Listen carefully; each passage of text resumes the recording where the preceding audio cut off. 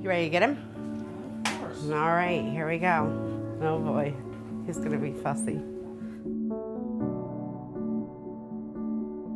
I am Stacy Murphy. I am Mike Murphy. And we are the parents of Jasper Murphy. In 2018, Mike and I had just became licensed medically fragile foster parents and had gotten a few calls here and there for placements.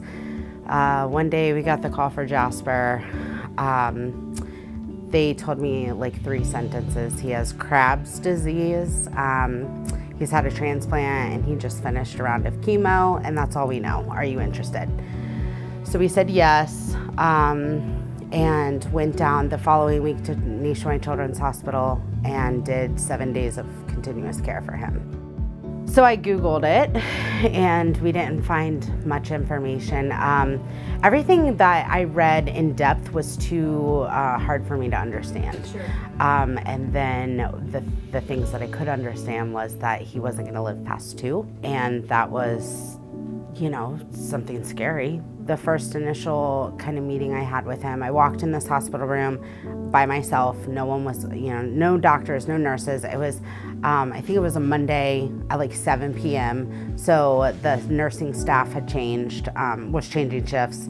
And so I walked in this room and I FaceTimed Mike, and Mike's like, "What's he like?" And I'm like, "Well, I've made noise and I've turned on lights, and this kid's not moving." Super tiny, super fragile. This is a rare disease, very rare disease. It's still evolving, people are learning. We have a background at Nationwide Children's, so I worked there for many years, and then of course Mike's been there a long time. And then our oldest son has been getting treatment with NCH for 15 years. I think we were good people to take Jasper on because we have experience with navigating that healthcare system. Now, have we ever dealt with BMT or oncology? No, never. But we know the social workers, we know the avenues to call, we know how to get a hold of patient relations. Like we needed quite a few of those people. When a therapist coming in and realizing it was you. Because she started crying, saying he's got a chance. When we walked in that hospital, or me that first time, the transplant was done. The chemo was done. We were just dealing with the aftermath of all of this and not even understanding what that looked like. I mean, he was in and out of the hospital a lot. He was admitted and discharged 4 times, alone when they're inpatient, and our foster kids are no different. And so typically we would do week on, week off. I would stay a week at the hospital, Mike would stay a week. Mike works at the hospital, so basically when it was his week. I lived there. Yeah. Took a shower in the room. And then he'd go downstairs and clock in. I would get Caleb and Grayson up and ready and out the door for the bus. And then I would run down to Children's. We would meet in the hallway. Typically, I would bring in his coffee and we would exchange highs, and I'd give him his coffee and he'd go downstairs to clock in, and I'd sit with Jasper the rest of the day. As soon as he would get off of work, he'd come back upstairs and I'd come home and be with the boys and do dinner and baths and homework, whatever. I think the biggest challenge for us was we were told we weren't allowed to go anywhere. So he had no immune system. Him being transplanted, I think it was 5 weeks, 6 weeks, and the chemo had been started, and you know, by 9 weeks he had been transplanted and chemo done. Was it a rough road? Yes. Did he have some nasty, nasty effects from that? Absolutely. But as you can tell from spending some time with us, this kid's living his best life, and he doesn't know that there's anything better. You know, people say to us often, "Are you so sad he's in a wheelchair?" No, he can live a perfectly fine and productive life in a wheelchair. We can accommodate him in a wheelchair, and he doesn't know that your legs are different. You know, so he's happy and he has the best quality of life. It's funny because I post all these pictures and, you know, put all these little, you know, Jasper loves the water, and he's so happy. He's so independent. Yeah, this newborn, the Krabbe needs to be on newborn screens across the country. Why wouldn't it be?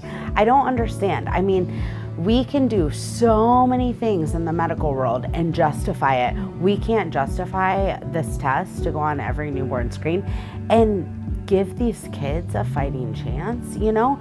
I mean, we dump so much money into so many areas of, you know, in the medical world, and this is a blood test that's already working. There's a solution to help slow down the progression of the disease. This isn't a wasted test. It's not like, well, we'll find out and there's nothing we can do. No, there's some treatment options. So I don't understand why it's not done. And I think that we as a society, not adding it to the newborn screens, are really doing a disservice to our kids or the population that end up being diagnosed with Krabbe, because it's a death sentence and we're just saying, okay, we're okay with that. He's very independent. That's what he wants and when he wants it. What he's brought to us, a lot of joy. He just started counting. He crawls anywhere he wants to go. He hangs out in his brother's room all day if you let him. He gets into stuff just like any mischievous little toddler. He has found a new game where he likes to throw the dog's food into the water bowl. Yeah, and Mike gets so frustrated about it, and Jasper, don't, Jasper, stop. And I finally told Mike the other day, I was like, this is what toddlers do. Yeah. You know, I mean, so it's neat because he's age appropriate. The things that bring us comfort and joy and make me happy is, you know, he's eating a ton, this kid. He loves it. But he tells us when he doesn't. Like, we know he hates anything with red sauce. He loves French fries, you know. We have to be careful about the liquids because he does take thickened liquids, but you know, he'll snack on a milkshake here and there, and you know, and those are things that are like, because when he was little, he was so nauseated and sick and just didn't feel good, so he wouldn't eat anything. And I really thought we were gonna have this kid that was tube fed for the rest of his life. This tube is now a means of supplementing what he's not taking throughout the day, and that's huge.